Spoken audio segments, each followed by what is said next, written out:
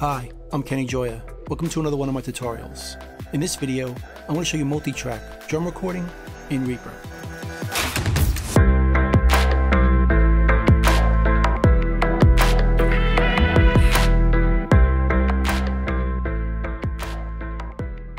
So I have a project in front of me here, and I want to record a multi-track drum recording to it.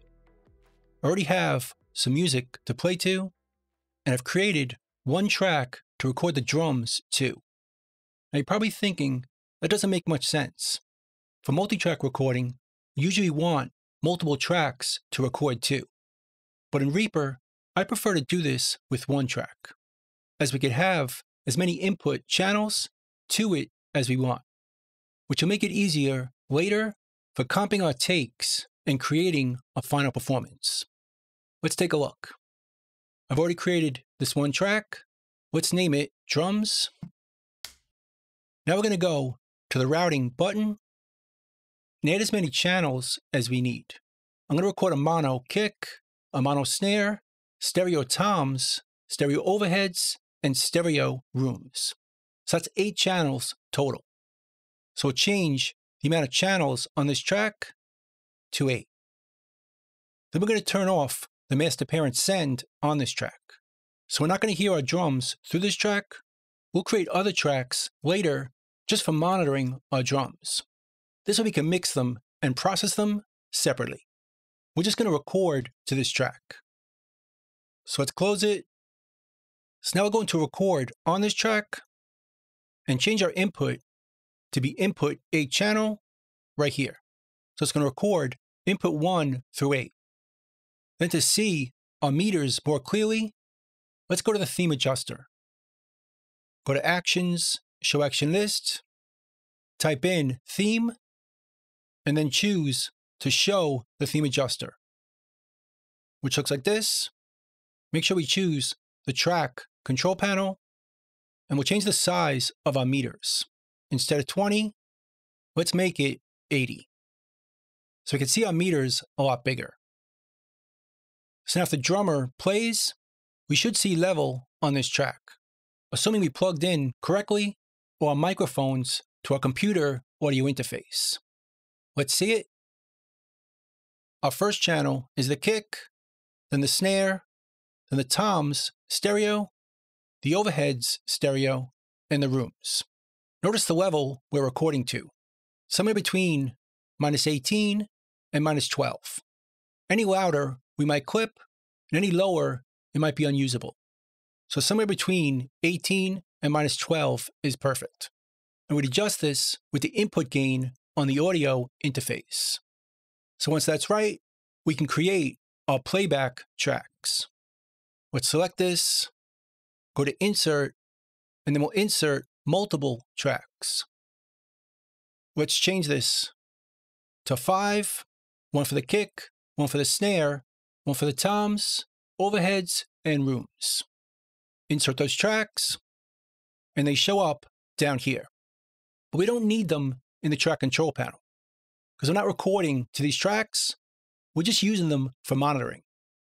So let's go to the View menu and choose the Track Manager. We can see those tracks right here.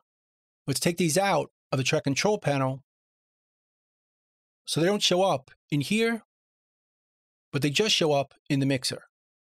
And then our drum track, let's turn it off in the mixer so it just shows up here. And then let's name our tracks.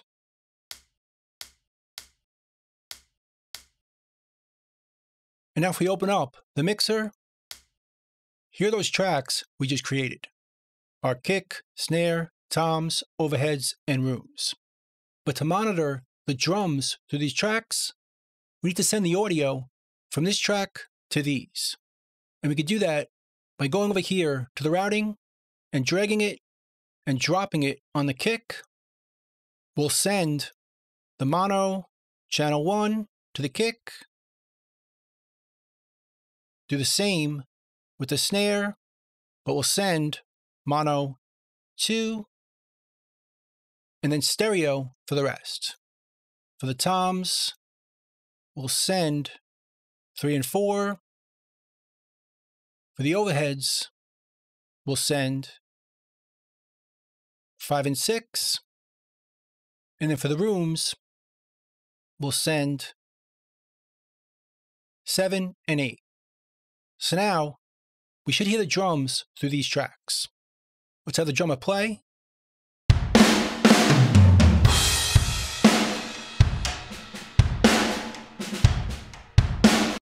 And we do. But now we can mix the drums to taste.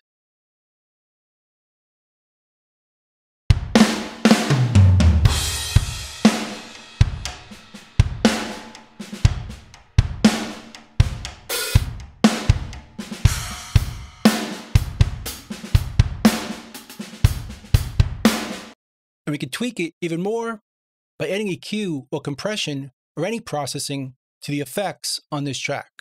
It's not going to affect the recording, as we're just monitoring on these tracks. We're still recording to this track. And we're happy with the drum sound. We're ready to record. But before we do that, to make this easier, next time, let's select this track and these. And let's save this as a track template. Right-click, save tracks as track template, and we can save all the wiring and all the processing and setting up our inputs so we can use this again. Then we can import it into any project we want to use. So now we're ready to record our drums. Let's turn on the metronome and let's record our first pass.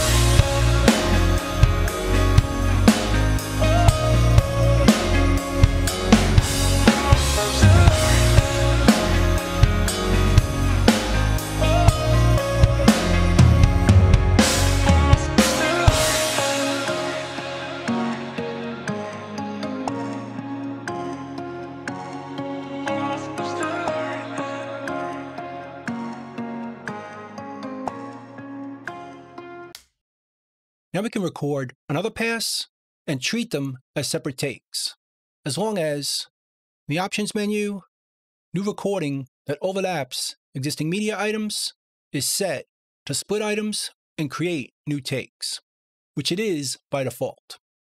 So let's record another pass, but I'll skip through it to save time.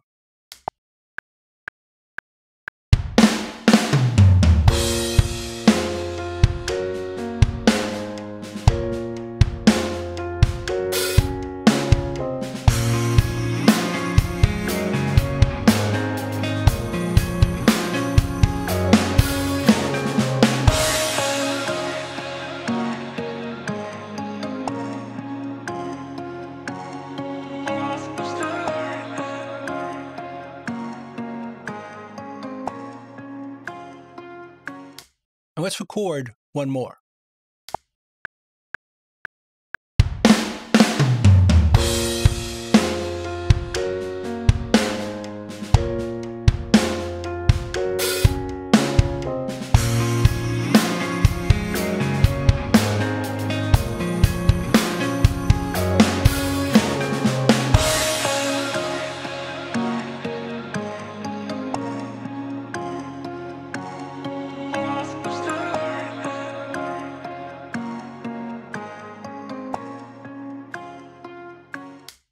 So now we have 3 takes, as we can see up here.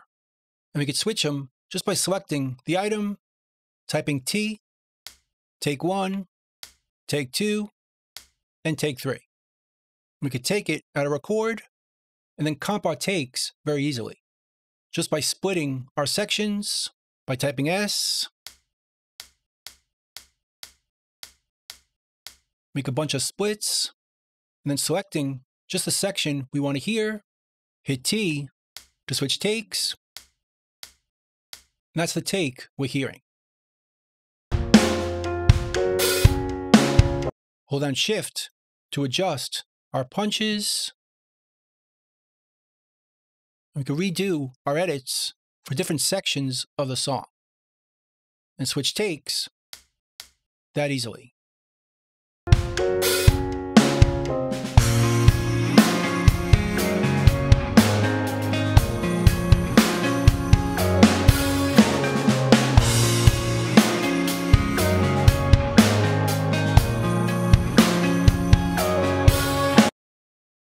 And just like that, we can comp our performances to get the best of each one.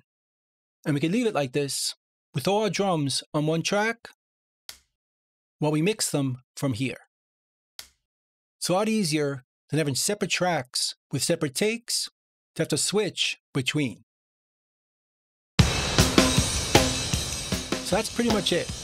That's how to create a multi-track drum recording in Reaper. Hope you learned something. Hope you could use it, and I'll see you next time. Thanks.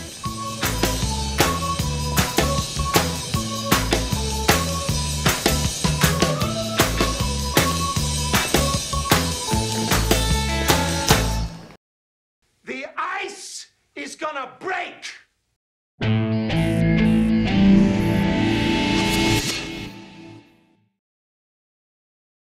Bye.